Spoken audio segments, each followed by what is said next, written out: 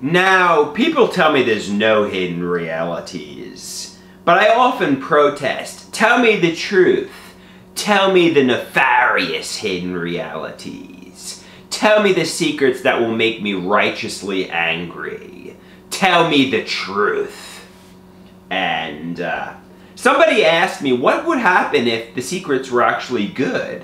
What would happen if there are hidden realities, but the hidden realities will make you so happy, you will be screaming in joy, and you will have a gigantic smile on your face? What if it's not my cousins, aunts, uncles, stepsister partying with billionaires, living a life of luxury, a life of leisure, and fine dining all over the world? What if they've been preparing to make you a rock star and make you rich and famous and make you a billionaire? What if the secrets are actually good, you know?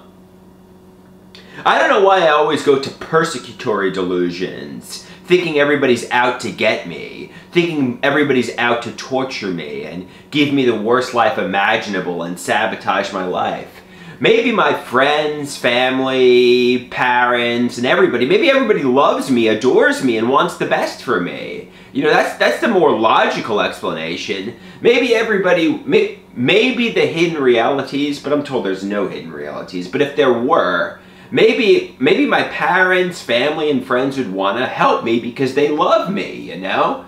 So don't automatically jump to persecutory hidden realities. Maybe there are hidden realities, but it's going to be that I'm going to be rich and famous, you know?